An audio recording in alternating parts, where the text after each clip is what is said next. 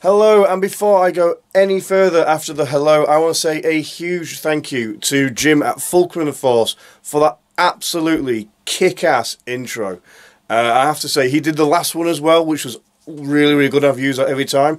I am now upgrading it to the new one that he has done for me because it is sick and I'm really impressed with it. So thank you very much, Jim, at Fulcrum & Force, for doing that. I'll put a link, I'll try and remember to put a link at the bottom of the description. But if you want to check out like lightsaber reviews and all things like that, and Lego Star Wars, he's the channel to see. Fulcrum & Force, man, he's absolutely awesome.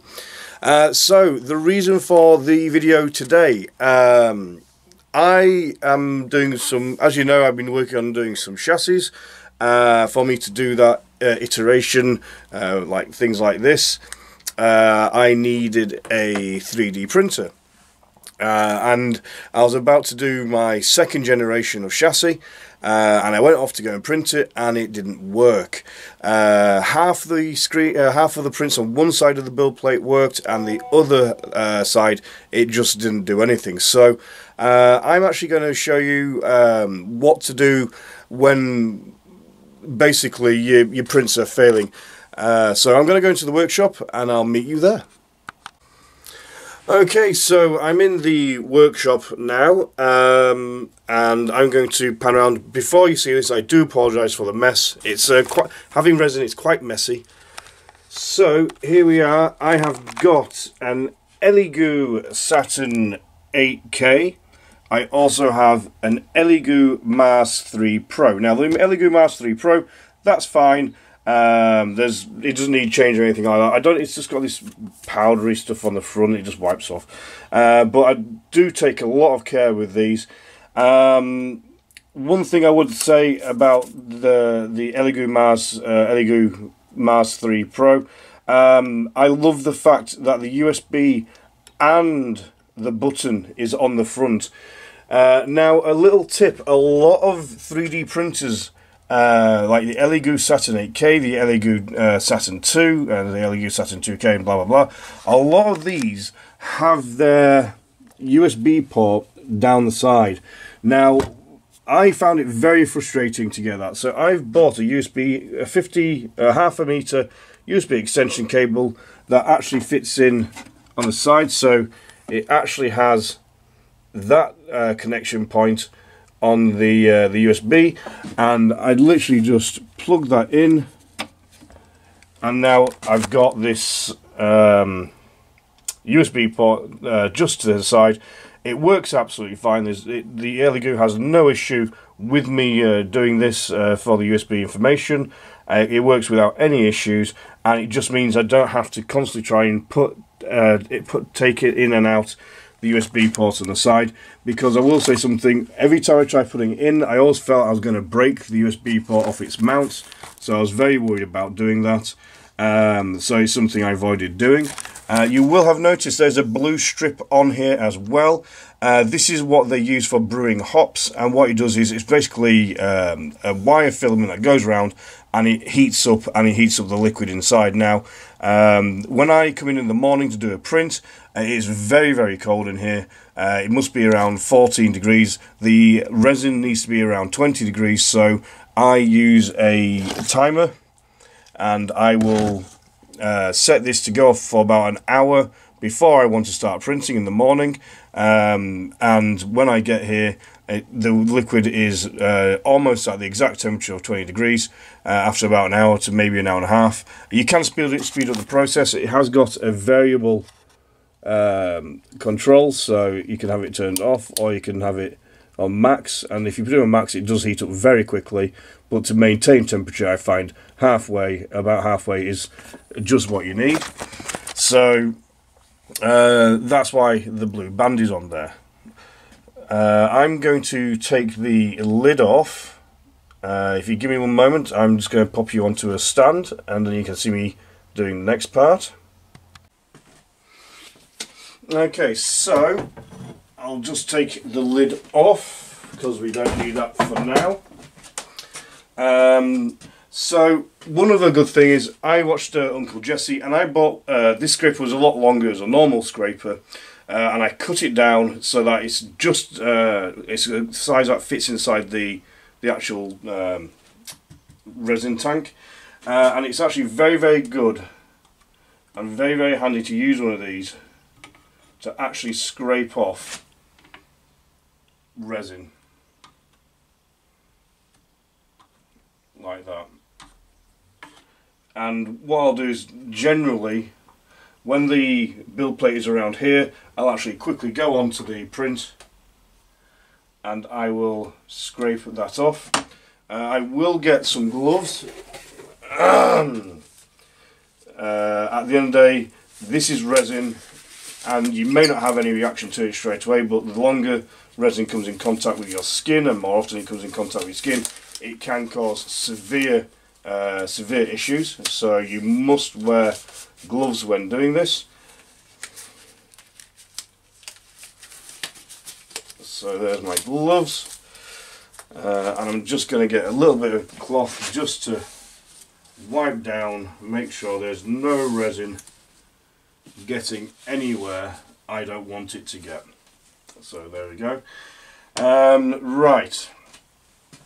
I want you to have a good look at the build plate. So I'm going to move you over here and zoom in a little bit. Okay. Right, so the reason why I am 99% sure the issue is the FEP sheet on the base of the tank. The reason why I think that is because the tank hasn't changed in any way whatsoever. I'm still using the same resin. The build plate is still fully fixed in place. It doesn't move. If you find that this build plate starts to move, which it has done for me once a while ago, you need to really tighten it into place, not with the bolts, but actually screws around. So you need to really screw that to make sure that's not going to move, because your prints will start warping in a weird kind of angle. I actually cancelled the print when it was about here because I didn't want to waste any more resin. I'll take this off now. So like I said, the build plate was completely solid. It wasn't coming apart or anything. Which let me know there was an issue. There was meant to be a print here. Oops, I'll just God's sake. So as you can see, this has failed just at the base there. That failed because it should be over here. The only thing that actually didn't fail was this. So what that's telling me is the FEP sheet on this side has, well, it's become more used. It's got to the point where where it's not as it's got more elasticity in it than it used to have. Now, the things that we're going to need is I'm going to need something to pour all this into, and I'm going to need something to channel all of that into the bottle for when I take out the resin, so that it doesn't go everywhere and we can get to the FEP sheet. You'll see people say they use, people have a number of different things. With my resin, I get these, and they have these fine mesh. You get 3 with every one of these bottles, and that's great. But they tend to want to flop around, and I don't particularly use them. So what I did is I actually purchased a proper funnel. And the great thing about the funnel is it has this additional part that you can just take out and clean whenever you need, and it's got nice tiny little holes, so it lets the resin through really well, but it stops 99.9% of everything else coming out. So first thing, we'll take out the screws.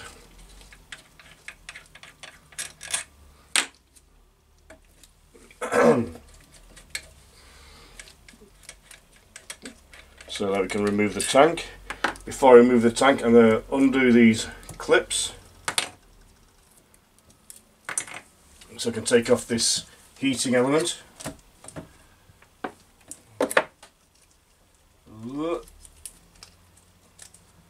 Usually comes off a lot easier than that, to be completely honest. Where's that? No, it's there. I just want to get that little bit of resin that's sort of driven through. As you can see, all this is very clear of any resin. So the next thing to do, get my tub, place that on the top as well, and then the tank should just come off. There we go. There is a sort of funnel here to allow resin to drain out.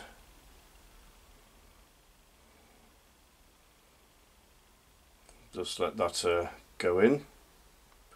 The frustrating thing is I literally just put a load of resin in this tank, ready for doing a load of large prints, for it to then obviously start failing because the FEP sheet was not happy.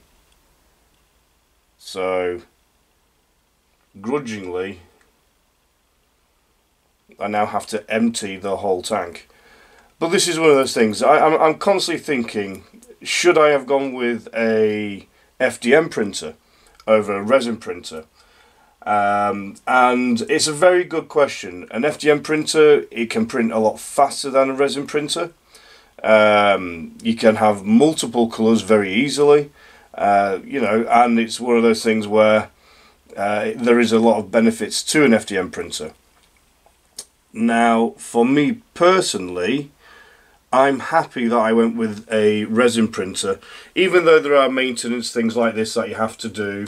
When a FDM printer goes wrong, it goes wrong. And you know about it when it does, because you have like this spaghetti crazy hair thing from when you did it.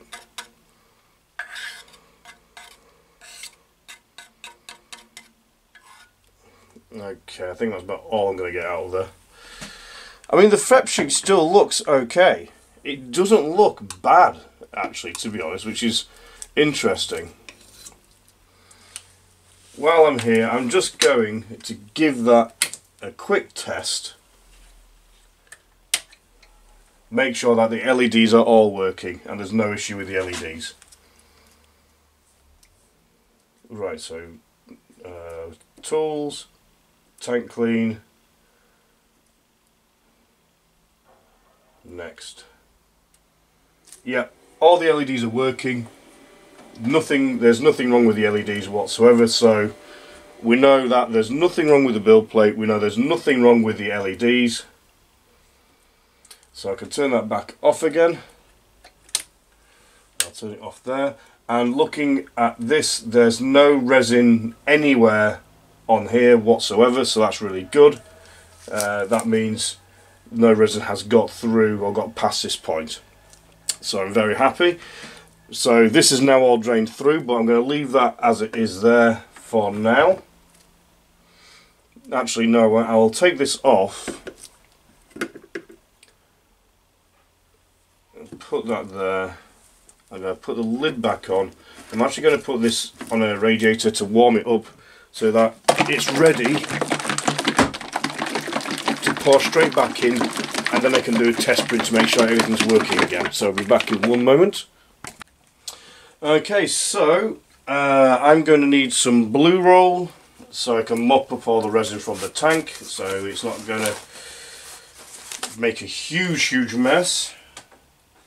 We have our tank here, and it's just going to take me a moment just to quickly go around with this blue roll, just to get all the resin that I can off. The FEP sheet, to be honest, the FEP sheet, it does look pretty good. It doesn't look like there's really any issues with the FEP sheet, which is frustrating because it seems like it could have lasted longer, and like I showed, one side of it was still working. Now I could have just printed on the one side that was working in the hope that I could have got more prints out, but to be honest, I need to use the entire build space, so I may as well do this process now.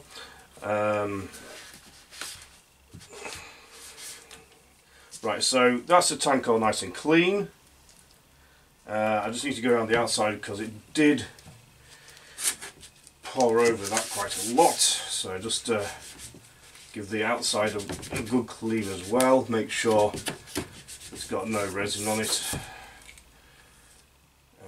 Okay, let's do that where my hands have been touching. Okay,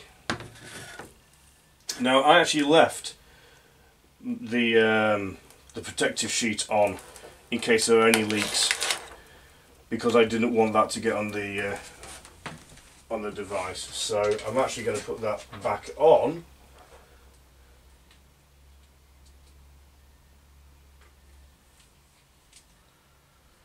Because I do want this to be protected.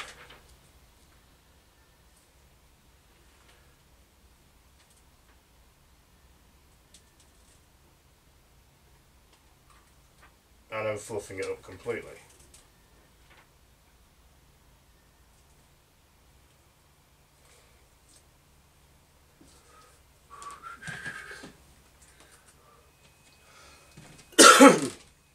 Okay, so ouch! I'm going to take those off. You may see this big black thing here beside me. Let me just let you have a look at this. So I needed something that would cure a lot of resin in one go. I didn't want to spend £160 on a curing station because it's very expensive. So I bought a piece of PVC which I put in the oven so it would become all so it would melt. And then I got 2 lots of UV LED strips which were 2.5 meters. I just went backwards and forwards with it like that, as you can see. So all that is UV. I'll just put that to the side. And then what I did is I bought a turntable. So I bought a turntable. Can you see that clearly? I bought a turntable. I bought 2 acrylic discs, a little bit of acrylic rods. Screwed them in place and glued them in place, and then glued them onto the base dead center. So this now spins at a nice steady speed in conjunction with having this go right around it. So I'd say at least 50% of one side, at least 50% of one side of all the UV is getting cleared. I don't know if I can actually show it from the other side. I'll have a go for you guys.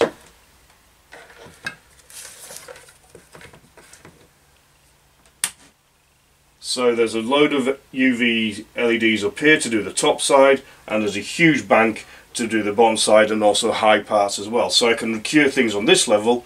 I can also cure things on the top as well. And it takes around 10 minutes to cure something, but this thing works absolutely amazing. It's one of the best things I've ever made. When you see the price of £160, which is around what the any cubic curing station is, for something that cost about £10 per LED strip, so about £20 for the LED strips, £10 for the 2 discs, £10 for the turntable, and then £10 for that, so 10, 20, 30, 40, 50, 60. So it's about £60–70. So yes, it's not cheap. It's, you know, but it's well below the £160 for the actual legitimate curing station, and also it can clear a huge amount more than what that can. So I just thought I'd let you see that, so you know what that was in case you were wondering. But it's absolutely brilliant, and it works really, really well. And then when I'm done, it just tucks off straight in the background. So I'm going to get my tools so you can do the FEP sheet. Is it this one for that? Nope, it's not. So on the Elegoo Saturn 8K, this is just the same. I can zoom back out now.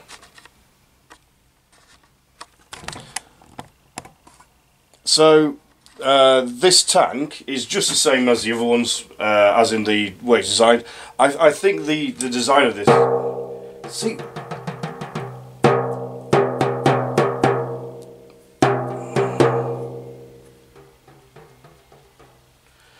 it doesn't seem like it's deforming at all. It has got some dints in there. It's not super cloudy, but we'll carry on anyway because I do think we need to replace it.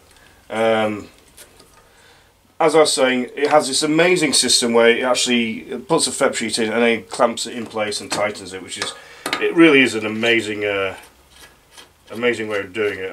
I'm very impressed by how it's designed. I'll most probably speed up this process.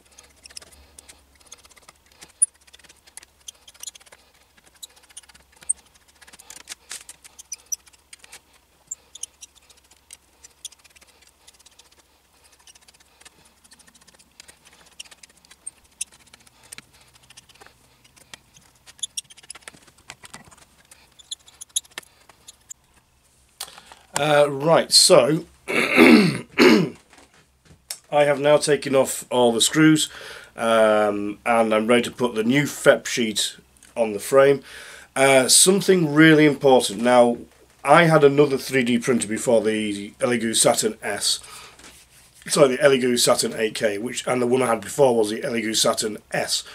And I thought it would be a great idea to put this on the lowest setting and to unscrew everything with this and then screw everything back in with it. And it is it does take a long time. It does hurt your hand to undo all these screws, but do not use a screwdriver, a drill or electric screwdriver. Do it by hand because once these tiny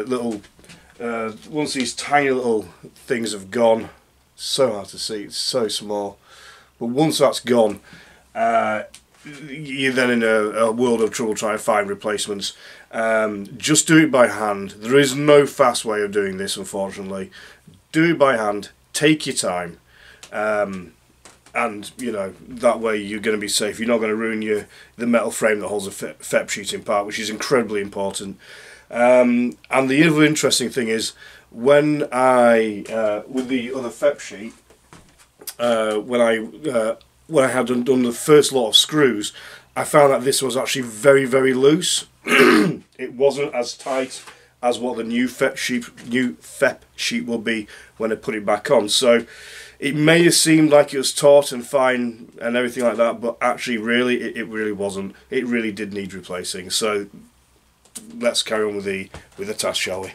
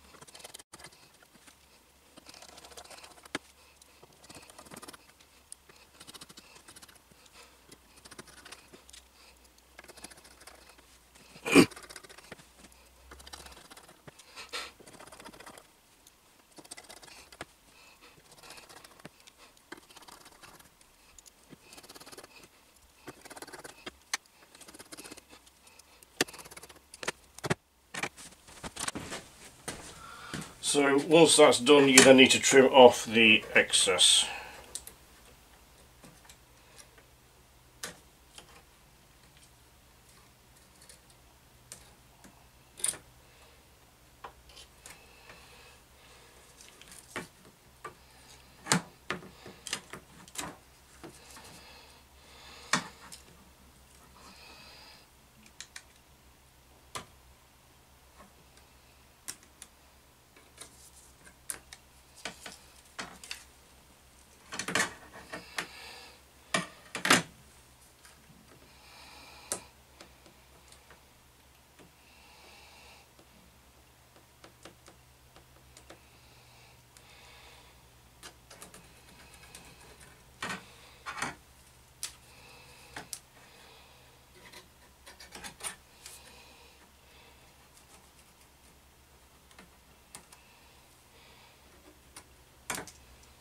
So that's that done.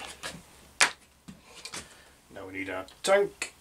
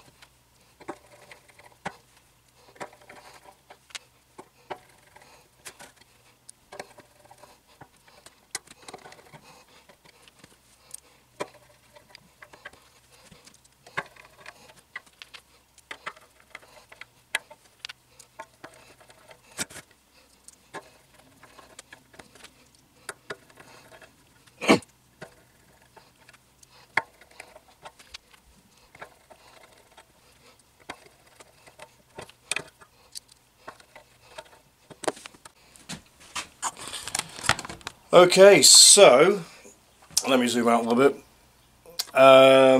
Everything is back together again. The FEP sheet is now back on, as you can see here.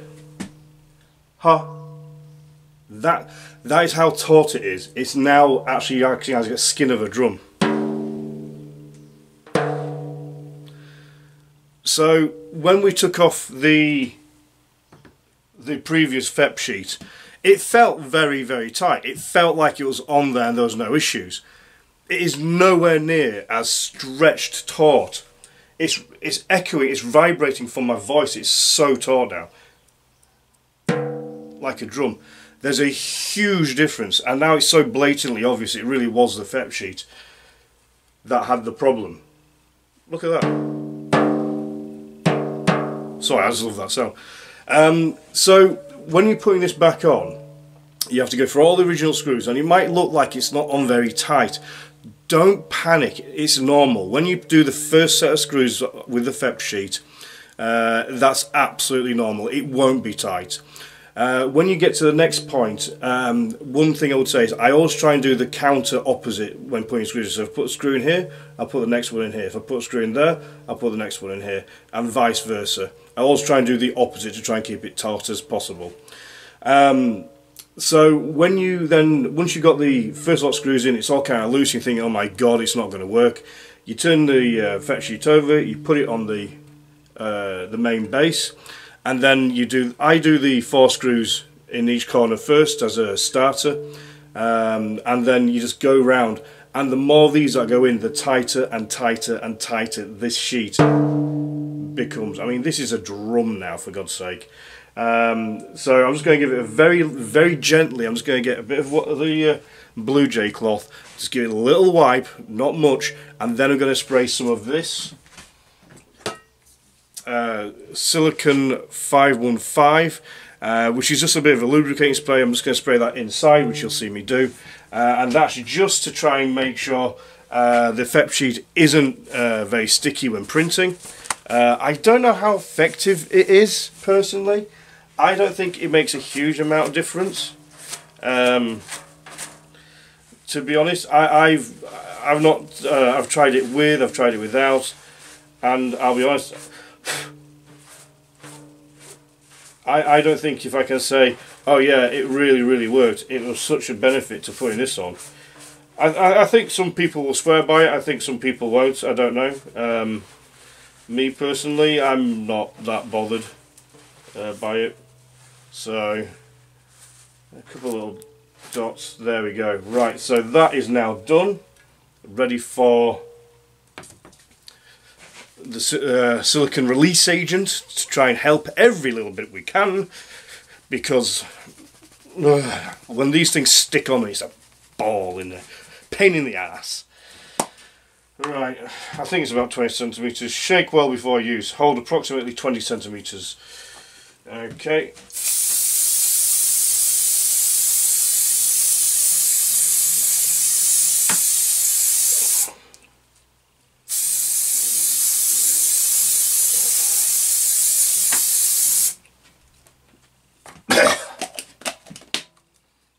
Right, there we go. So that's what it looks like with it in, but we're going to leave it to dry out for a little bit. I'm just going to give this surface a quick wipe down so I can put that back on. There we go. Right, I just want to grab you. Hey you. Right, okay, so again, if I didn't show it very clearly, let me show you this thing. So you can see here the actual print failed. It sort of like it started to print and then it went in half, and a layer just stopped altogether. And you can see it right on the base. It's very hard to get a good angle, I'm sorry about this. So you can see there.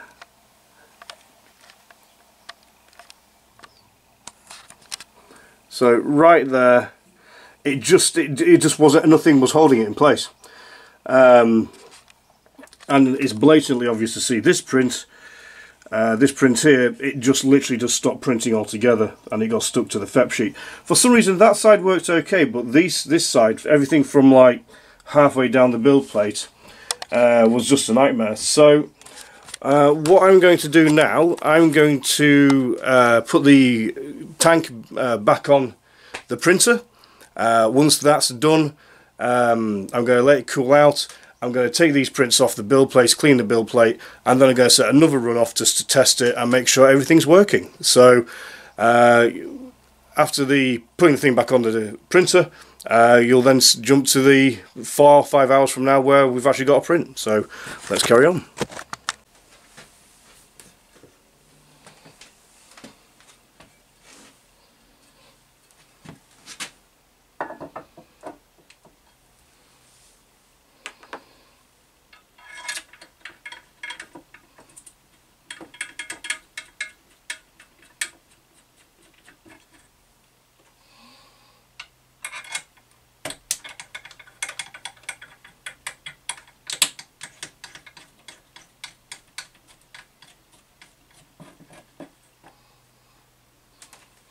Okay, so that is everything. Don't forget my carbon filter. Just a little thing with the carbon filter. Oh gosh, it fell off. Just a little thing with the carbon filter that you get with these. This will come inside a plastic bag. So you have to take it out of the plastic bag before you can start using it. It will not work, the carbon filter will not work unless you take that plastic bag out. So it's not something, I didn't realise it was in a plastic bag, I just plugged it straight in. But trust me, it's in a plastic bag, you need to take it out. So this is all now prepped, it's all ready. So yeah, I'll put that back on and then we'll get a print done and we can see the results when it's finished. See you in about 5 hours. Okay, so we're back. What has been a blink in the eye for yourselves has been about 4 hours for print time for myself. So I'm going to show you what has happened. We have now replaced the FEP sheet and I've cancelled the print, that's why it's only got that far, but every single one of these has come off absolutely perfectly.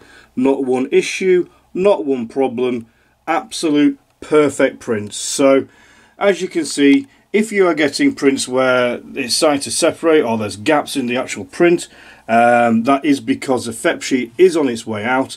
You may get a couple more prints if one side's going like it was before, but if it's not doing that, then it is in fact a FEP sheet issue, and you do need to replace it.